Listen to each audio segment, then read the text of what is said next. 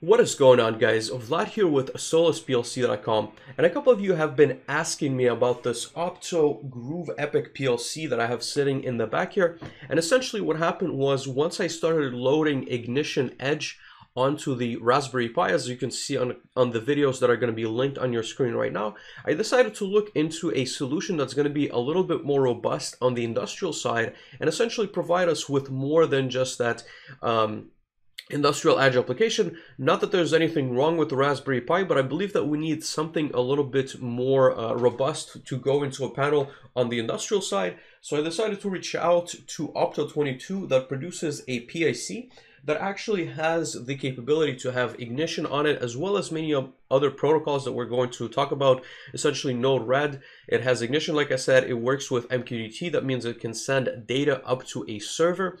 And we also have the capability of some of the features on the controller side that they've designed themselves through Groov Epic. And we're going to be looking at the hardware today, and then in the subsequent videos we're going to be talking a little bit more about the capabilities on the software side, and we're going to jump into some tutorials. That being said, I wanted to bring in the controller a little bit closer so we can look at the hardware features of this controller and essentially this demo kit. So the first thing that you're going to notice right away is, of course, the screen that was on just a second ago. So the controller features a touch screen that is able to configure the controller. You're also able to see data, and you're able to program an application that's going to run similar to how you would see it on your phone, essentially, and display all the information that you can have through your nodes. And you can add images, you can add whatever you want. Essentially, it's a full application that's going to be running on your machine. That being said, the controller still has the features that we're used to with Rockwell or any other controller. So you have these I/O cards that we're seeing on the right side of the main CPU unit, and some of these are inputs, some of them are outputs. So this is an input, output, and then we have an input for the RTD. There's going to be a little RTD that's currently tangled up on the right side of the controller. So this is a temperature sensor right here. And last but not least, we have an input of 0 to 10 volts. So every feature that you can think of in a normal PLC, you're probably going to get with the Opto Groov Epic. That being said, it has a lot more features. Like I mentioned, the software capabilities are a lot more, but I do want to stress as well that we're going to get into some of the design features, and they're going to be a little bit different if you're coming from a Rockwell or maybe Siemens background, but we're going to get into that a little bit later. That being said, if we look at the hardware, it's very similar. Like I was saying, there's going to be points of I/O, something that we're used to in other controllers, and you're going to wire them in point by point, just like you would expect. You can configure the hardware, essentially your setup, on the website, and you can buy multiple cards. So depending on the chassis size that you purchase, you can add more or less input cards. This specific chassis is a 4-slot chassis, but like I said, you can definitely change that out. And there's going to be a couple of features that I really like on the hardware side that they've done really right. So the first one being the modularity of the platform. So you know, the fact that you can disconnect this the screen unit and essentially access the main CPU. You can just remove the 2 screws that you have on the bottom and on the top and remove this unit. We might do this in a next video if you guys are interested in that.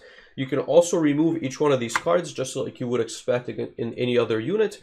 You can also readjust, like for example, there's this little feature that I like. I don't know if you can see it, but this this holder is now protruding a little bit higher than the other ones, and this is essentially if you're starting to get a lot of cables underneath the points, then you can either clamp them down or give them a little bit more breathing room, so that it makes it a little bit more easier in the field to set up. In terms of the wiring, one thing that I do like myself are the screw terminals. Here they are not screws, they are actually spring clamp terminals. So what that means is that you need to insert a screwdriver in order to be able to take out the cable and put it back in. I really hope that they offer that feature in the future, but that's not really a big deal. It's a matter of preference. I know some of the electricians prefer one method and some prefer the other. Next thing that we're going to look at is the opened CPU. So like I've mentioned before, you can certainly remove this HMI and essentially the programming unit, and next you have the power supply on the right side. But we do have multiple ports accessible. I don't know how well you can see it on your screen right now, but we do have 2 dedicated Ethernet ports ports. This module also supports Wi-Fi, and you do have some dedicated HMI ports as well. So what's really cool is that you can plug in an HMI cable and you can use this directly, effectively as a display screen on your plant level. You don't need anything else. That being said, what I've been doing myself is you can connect to this wirelessly, like I was saying, on your phone, and you can see the full application that you would be running on the screen directly on your phone through Ethernet, and you can do the same through your computer. So to be honest with you, I guess you can set up a screen through an HMI port and you can display some data, but I think you can access plant-wise operations a little bit better through Ethernet. So that gives you a little bit flexibility. That being said, we will be connecting through Ethernet in order to be able to see the application on the screen, but we will get this started. Let's get some power on and see how this thing boots up. All right, so we're going to sign into our system. I'm just going to press sign in, and we should be able to access Groov Manage, from which we can see the different settings of the controller. Like I said, we can access the full software through Ethernet, and we're going to get into that shortly, but the first thing that we want to look at is the I/O. As you can see here, I'm able to recognize and see the 4 cards that I'm currently using in my chassis.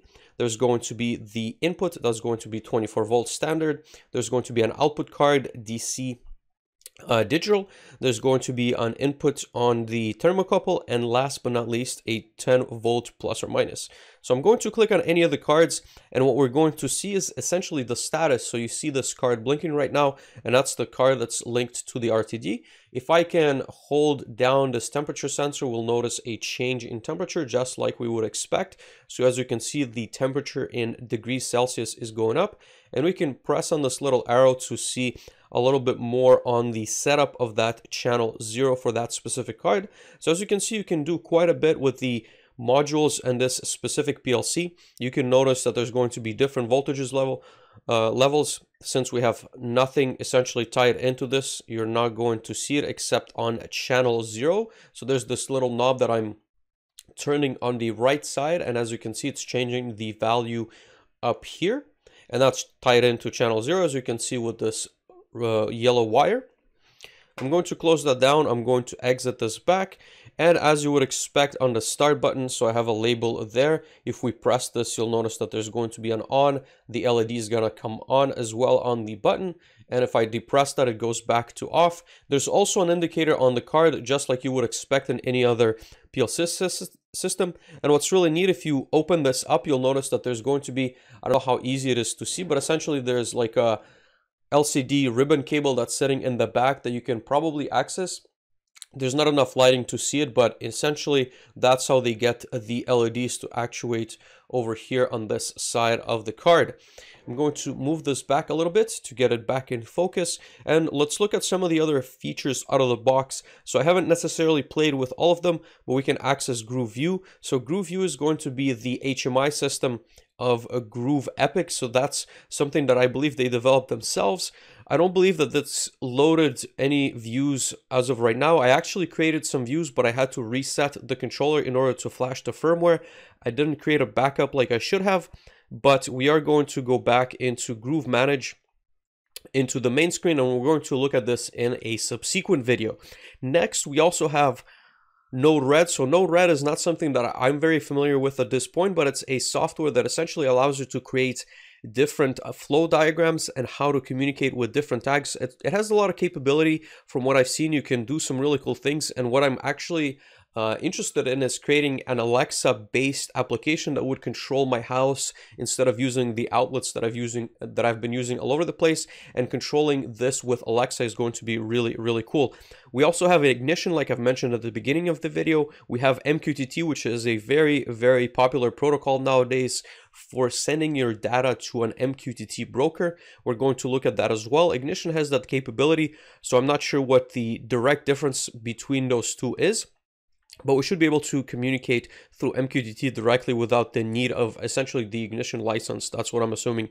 There's also going to be this controller section in which we can communicate and we can program this PLC as a PAC controller. We're going to look at that as well, or code assist. So code assist, for some of you that are not familiar, is a language that many programmers prefer over Rockwell automation. So it's essentially a different way to create your programs, but you can also create them in ladder logic. You can create them in sequential function charts, and you can create them in just C programming. So really, really cool stuff that we're going to be looking at that. And as you can see, code assist is by default disabled.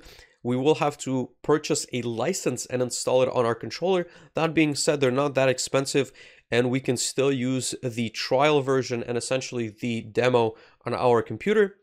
But we can use out of the box. You'll see that the PAC controller is running out of the box. We're going to look at this in a moment.